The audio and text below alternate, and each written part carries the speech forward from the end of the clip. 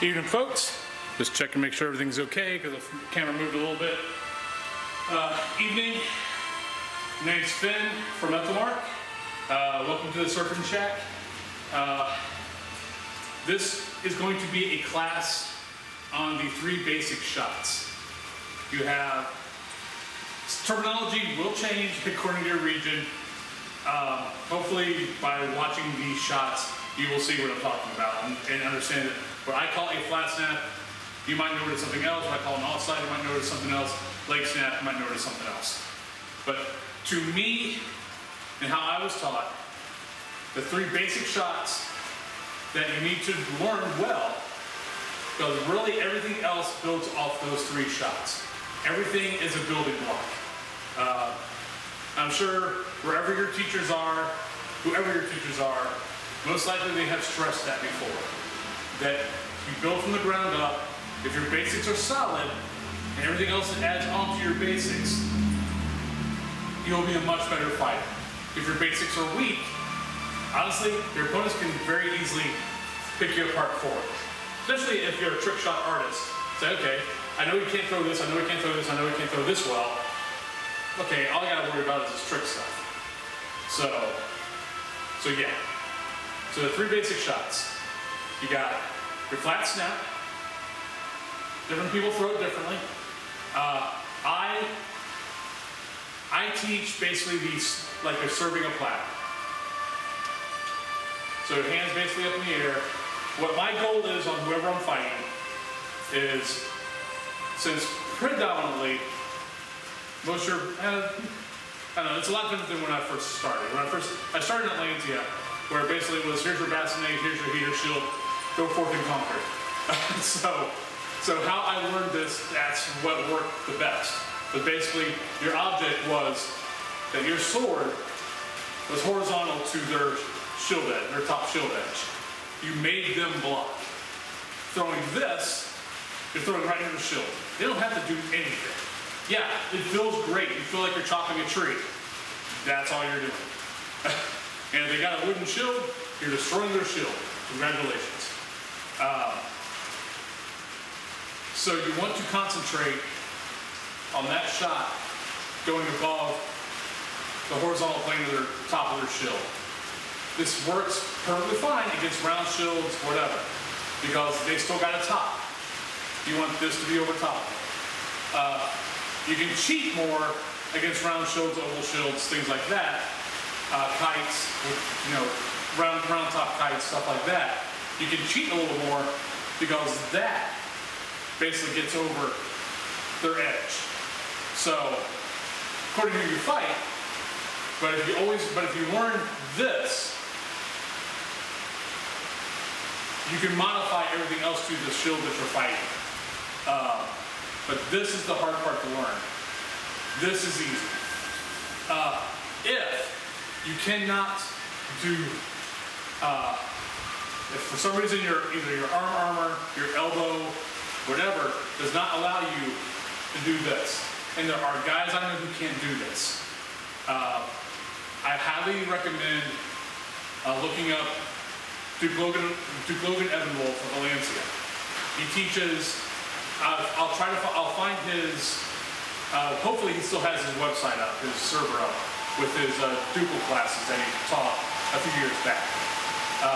But he teaches this shot, but it's designed to go basically, here's your shield edge. Imagine the shield edge there. That your sword gets by it, and then your tip falls in behind. So you've got this, you get by the edge, and then the tip just, or this, and then your tip just gets behind. Hopefully his site's still up. If it's not up, I'll try to teach it the best I can in a later video. I don't really throw it. I'm not that good at it. I've tried.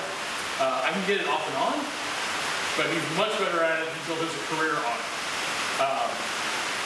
It's a very effective shot for him, especially against where he's from, Lancia, where it's still predominantly heater shields, and you're more of a A-frame, pillbox, whatever. Those are rough terms. They're not exactly those styles, but you still got the they're still like this, almost in a boxer stance, which if you watch my latest Pel work, you'll see that's basically how I fight straps. It's just like if I was boxing. Boom. That's my stance. But if I can't find his server anymore, I'll try to teach that later on. So you've got the flat snap. You've got the offside, which is other side of the helmet. Same concept. You don't want to do this. It's wherever the edge of the shield is, you want him to have to raise it or duck underneath. But you want to make him move. If you're making him move, you're making him react to you, not the other way around. Unless he's timing you. Which there are plenty of guys that do that. It's like, okay, you think you're going to throw this or this. Okay, here he goes, duck, and he already knows where he's going for the next shot. So yeah. Then you got your leg snap. Just a basic boom. And for that 1 inch above the knee. I don't throw this that much, to be totally honest. For honestly, one of my simplest reasons is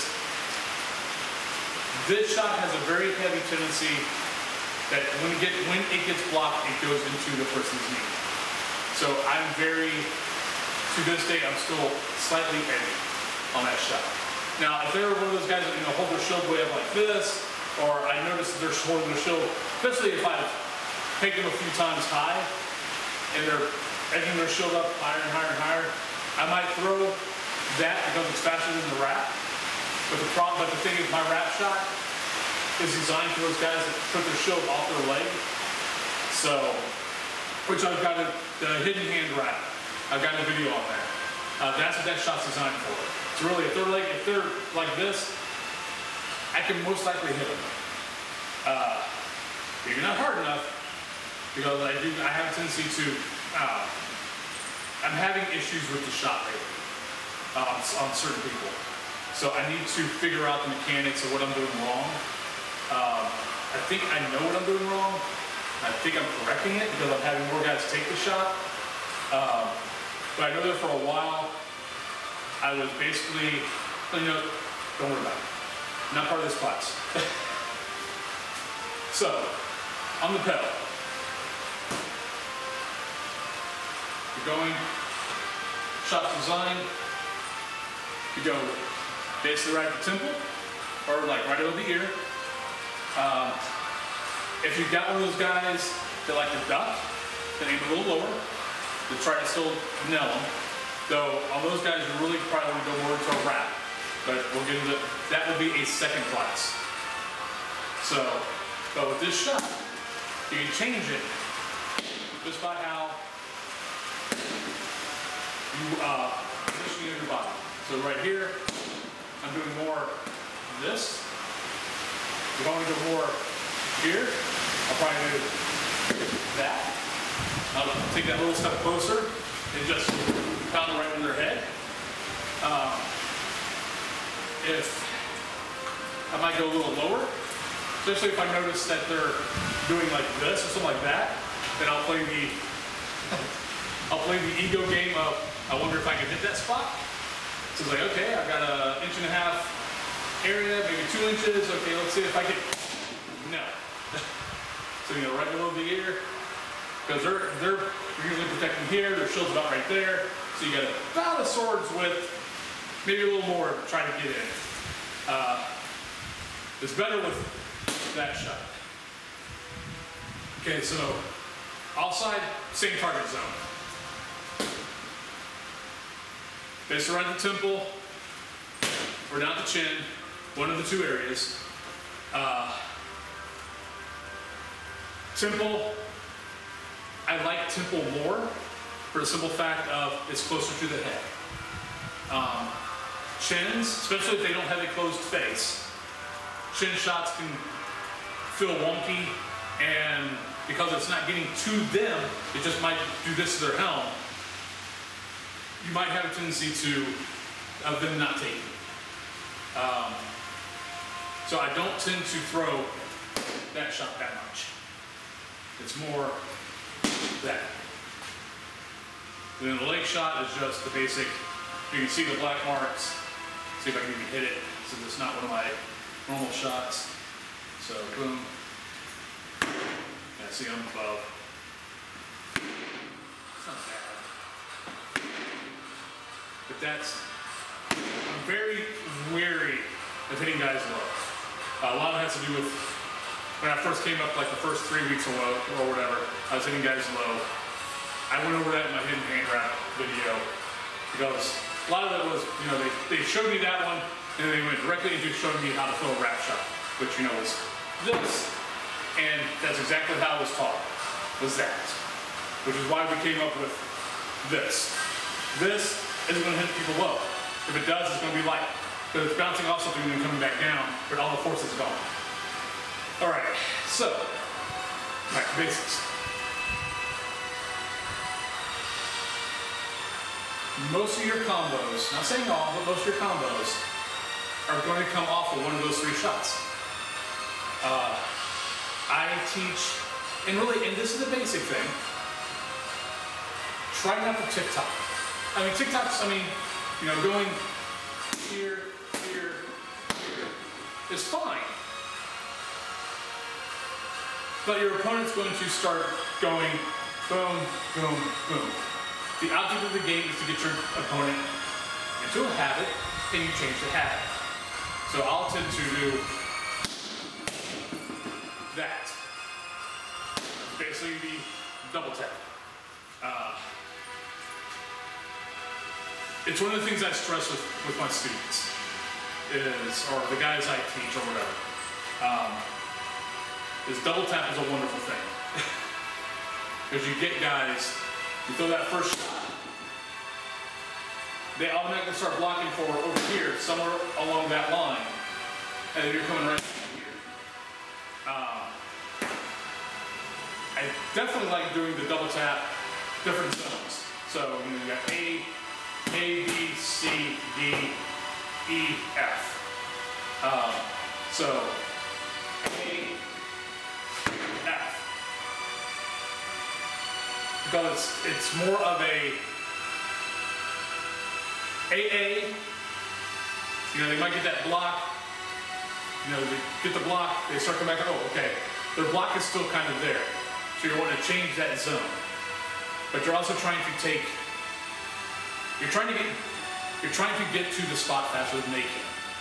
So AF, it's a longer trip for them to get to, so you got more time. So, you know, you throw that, boom, take that step, boom. They can go here, always going there. They're going for that leg, you know, for just the leg snap. But you're going past, or you're going underneath.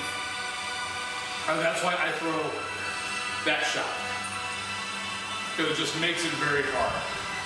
And a lot of times they might overblock it and go way past the point, so the point's here. So you still hit them here, because their point went past. But work on those. Work on your basics. That's your ground level. Make that strong.